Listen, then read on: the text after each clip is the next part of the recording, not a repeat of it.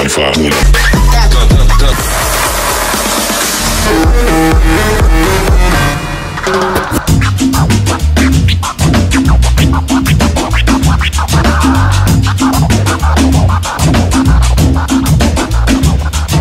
Hey guys, welcome to the DJ Academy TV with me, Tom Noize. Today we are in music room, and maybe you know this guy next to me. His name is Zajazza, or as maybe you know him, Trey French. Hi Trey, how are you? How are you? Good, and you? Yeah, so here we are today in music room because there's a famous DJ coming to town and you're doing the opening for him. So tell me something about tonight. It's a kind of Latin night because this guy has a strong Colombian influence. So we're gonna play a little bit of Latin funk, Latin hip hop. There is a cumbia band also, and then there is Quantic from New York, but we say sometimes from Colombia also. Yeah. What do you think? How is the culture of vinyls and turntables in Dubai? I think it's not very developed. There is a lot of people that are interested into it, but when we bring turntable on stage, it looks new for the crowd, even if that's a little bit the origin of DJing. So I think it's coming back because of the sound, the graphism, and maybe for the DJs, the feeling of DJing on turntables, it's a little bit more organic. So I think so. I think it's coming back, yeah. By the way, we are doing a workshop on October 3rd at the DJ Academy. A workshop about playing on vinyl, DJing, cutting, scratching, also sampling vinyl. So we're gonna talk about the culture, how they started on vinyl, and we're gonna show a little demonstration on how it is to mix on vinyl. You know, it's the first way of DJing, and it's still a very fun way to DJ. So I want to show that to the people. Yeah. Move your body, now stop, move your mind. Cause in this space and time, there are more than Jews out there to shine. I mean, hold it down. Stop. This is, yeah, my second time. I was here to play in an apartment, maybe, yeah, 8 years ago, 7, 8 years ago. Yeah, you know, I was making music in the UK at that time. And then a couple of years afterwards, I moved to Colombia and began working on music in Colombia. I lived in Colombia for 7 years, and I recently moved to New York. And over that space, maybe worked on, I don't know, 7 records, full-length records. So it's been, yeah, been a busy time. But always, you know, my job is to make new music, make interesting music, and a variety. I try and give a diverse output and make sure that people can encounter, yeah, new experiences through my music. It's the unfeasible first feature film, a grade A pass, a rap reform school, unspeakable acts that leave crews disgrace. In fact, you can't rap too late to save face. Out back, drop cat in pigeonholes, rate the most level and unoriginal. You come out and call me, I'm mechanical, Hannibal planning, but I'm the cannibal. You know, for me, the vinyl format is the optimum format. It's a beautiful sounding format. It's just the way it's engineered and thought out, the way, you know, I cut a lot of records myself, and the whole system of how it works is just incredible. It's like, so I really try and prioritize playing on vinyl, but also traveling. When you travel, you know, I'm on the road for 4 weeks, so I have a lot of music also on USB. It's about practicality too, so I also produce a lot of music on the road, so when I have a new beat, I can just put it on my USB and I can play it out. But I really try and play high quality files, and in the end, it doesn't really matter what you play with, but you just have to feel, you know, like you're giving real music. Do you use timecode systems too to play on vinyls?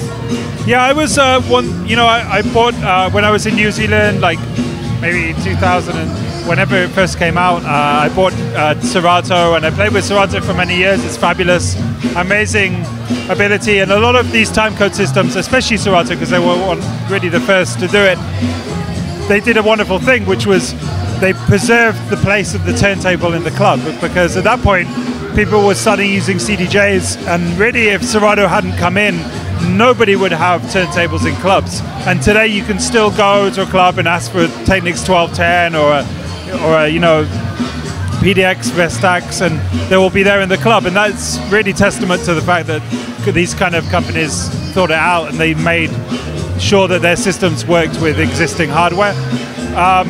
I like it, but personally, I really moved away now from having a laptop in the club. I don't like the visual element.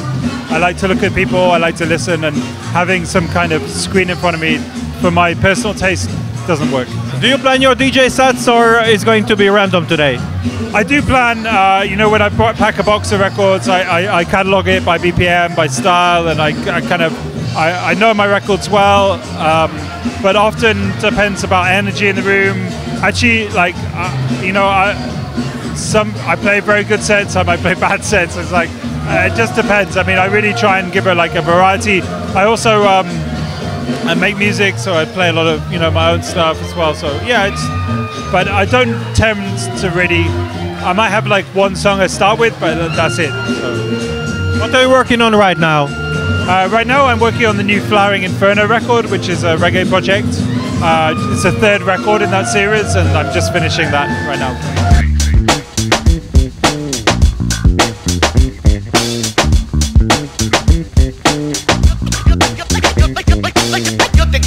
Una cancioncita que le dé la vuelta al mundo, una canción satelitada.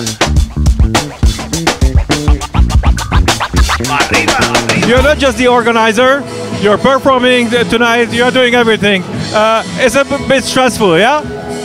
It's a little bit stressful, but if you look, the camera can't see behind you. It's going pretty well, so it's worth it just to see people have fun. We've been doing events like this, alternative events, for more than 6 years now.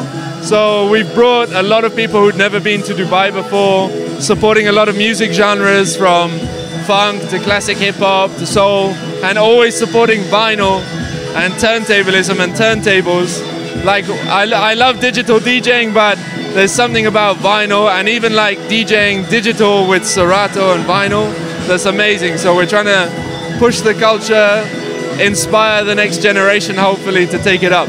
You know, Zajazza and I were very similar. Before he came, I was one of the only turntablists in the city. So for me, it's great to have somebody to be able to like go back to back with. So finally, we've created a new group together to showcase turntablism in its purest form and to make music out of just turntables and create original concepts. So for this, you know, we didn't have much time, but we pulled it together in a few days, and I think the crowd really enjoyed it. What comes after? Do you have the next plan for the next party? Yeah, we're working on a few things. We're going to bring some more international artists, some hip-hop artists. I don't want to reveal too much, so I won't let the secrets out, but we've got some good stuff coming up. When we say we getting around at the walls of your city or town, open arms and we're all getting down. Yeah, yo, what y'all know about this global movement? When we say we getting If you have a message for future producers, future DJ, what would it be? Just make lots of music and try and finish everything. Yeah, the important thing to be a producer, and especially for young producers, is make your music heard, get your music out, value your music. But your music also, I truly believe that the first people to really appreciate your music will be your friends and your family, and you know, share your music in person. Don't just share it on the internet, but share it with people. Bring your music to DJs. This is about making bridges and making personal connections with people, and I've done that all my life, and I think that's really important. No matter how much you share on the internet and SoundCloud and all these things, there's nothing like coming and giving people music, and yeah, that's important.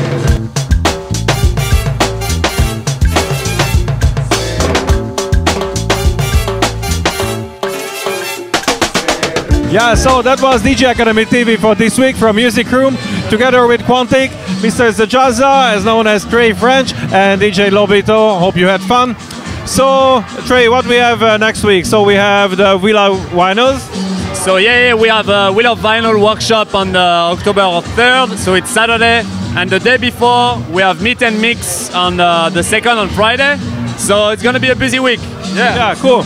So don't forget to subscribe to our YouTube channel and check out our webpage too, www.dj-academy.ae. See you next week. Yeah man, we're gonna dance now.